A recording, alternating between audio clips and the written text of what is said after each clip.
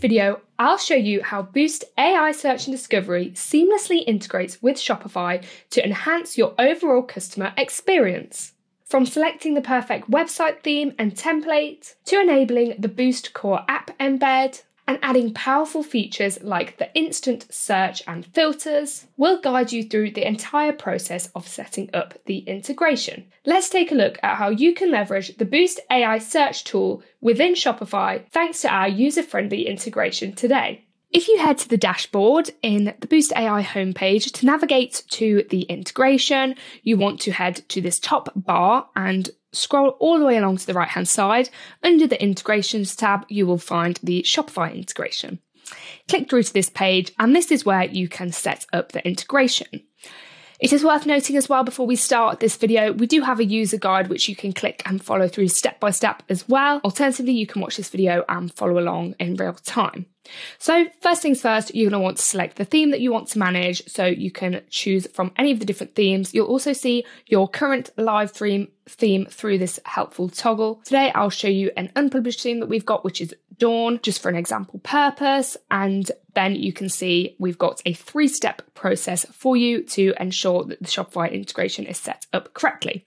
So first things first, we want to select the template. Now, it is worth mentioning that this template will determine how your widgets are going to appear on your storefront. So make sure that you select a template that you have been working on and customized and edited to your liking. You can choose templates that you've created in the past. Alternatively, we have 2 ready-made templates that you can display your widgets on. You can view them here through this nice link. And you can also manage the templates here through this helpful button as well. Just to mention, we do have more templates that are going to be added in the future, so keep your eye out for them. But yeah, you've got the option of using our pre-ready-made templates for you to customize, or you can use templates that have been added by you.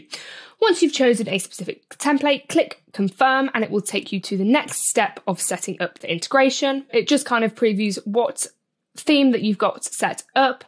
The templates ID as well, we have a copy option, so make sure you copy that just in case. And then moving on, next we've got the enable Boost Core step. Now this is crucial as this will allow your widgets to be visible on your storefront. And this only happens when the Boost Core new app embed is enabled. So you can activate this manually using the following steps by copying that code that we had previously in the last step, and it's available here as well. Or you can simply just click enable here, and it will take you to your Shopify page. Here, have a look at the app embeds, and it has enabled it here for you with the template ID. But if you want to do it manually, it is exactly the same process. You just toggle on that button, and then you head and paste the template ID that you want to have. So here is where the widgets will be live on the Boost Core new app embed. So once that you have enabled this, you want to make sure that it is added correctly. So once you've added this, should auto save as well. We'll click Command S to make sure.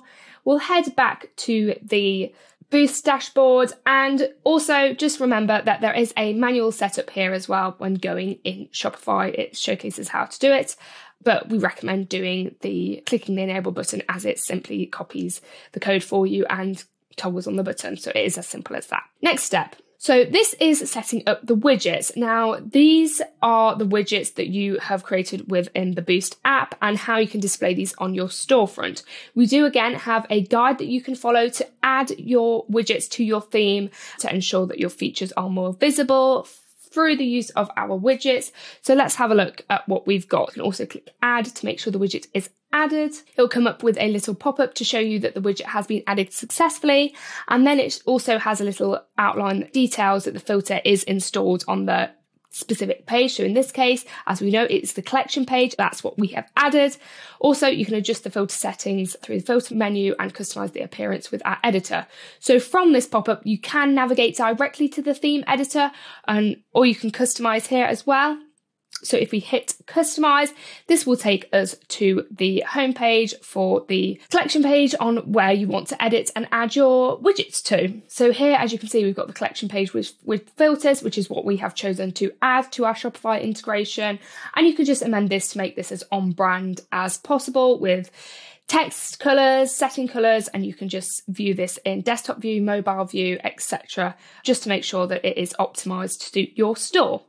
So heading back, once you have added your widgets and you've customized this to your brand as possible, a widget should be added. Also, you can enable a widget as well. So once you've kind of added it, it will also allow you to enable a widget if it is simply just a toggle on, toggle off button. And you can preview this again on your storefront as well. So this is for the instant search widget.